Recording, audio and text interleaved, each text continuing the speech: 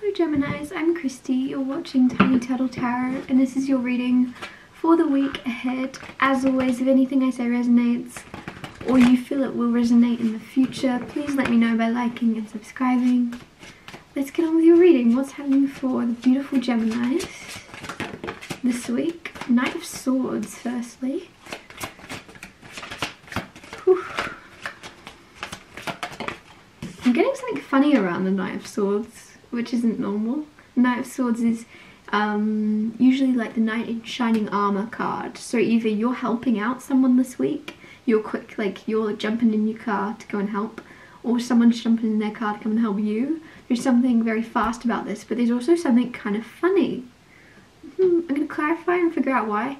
You also just got the Tower card.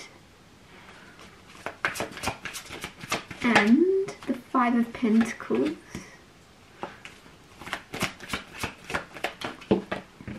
And the Six of Pentacles. So I'm going to clarify the Knight of Swords first and then talk you through the other cards because I'm really curious about why the Knight of Swords is here right now.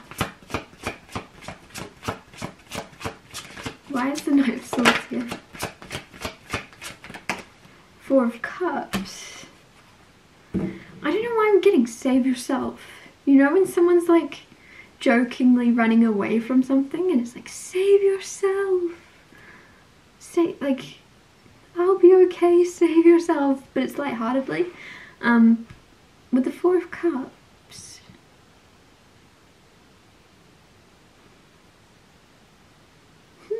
Some of you are like, some of you are saving yourself and then somebody else is like, no, no, no. Like genuine, like whatever it is that's happening in your life, you're like, oh, I'm an independent woman or I'm an independent man, I don't need anybody to help. And you're halfway through doing something a really difficult way instead of just asking for help. Like, I don't know what it is, but you don't know how to do it, or you're just doing it, you're going around the houses to do it when you could have just asked someone for help. And somebody's gonna catch you halfway through, like, what are you doing? Why? It's like, why are you walking to work? You live miles out, and then the other person, and you're like, huh? I like walking. And then they find out your car broke down or something, and they pick you up. I don't know, there's something where you're, instead of just asking or ringing someone saying, can you pick me up? It's like you're fiercely independent, and then someone kind of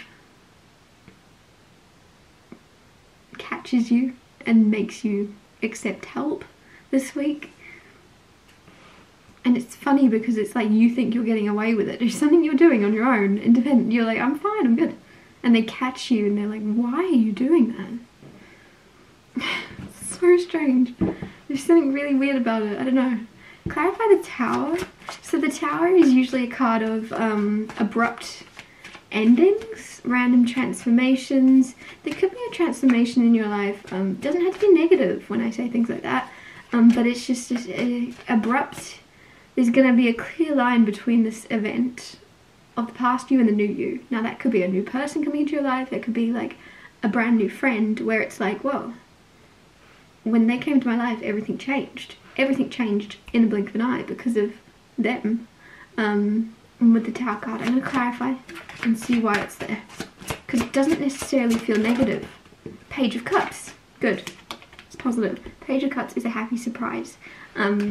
There's something that's going to surprise you, and obviously the Tower is a surprise on its own because it's unexpected change and upheaval, but it's not, it's a happy surprise. It's like, Some of you are having to change location for your job, and I'm going to say that quite confidently because of the fact that I got like that you were driving to work but then you were walking to work, but it's actually really far away. Like it's too far to walk, and I just feel as if some of you, that's not the case, but it's going to be. You are going to be venturing out further, or if you work from home, you're going to have an office that you have to go to. There's something where you are, but it's good, but it's also transformation for you because you're not used to it. Maybe you're used to walking to work if you don't work at home. Whatever it is, it's change, but there's it's a happy surprise. Maybe it's like a promotion or something. because it's unexpected, but it's happy. I'm going to clarify the Five of Pentacles.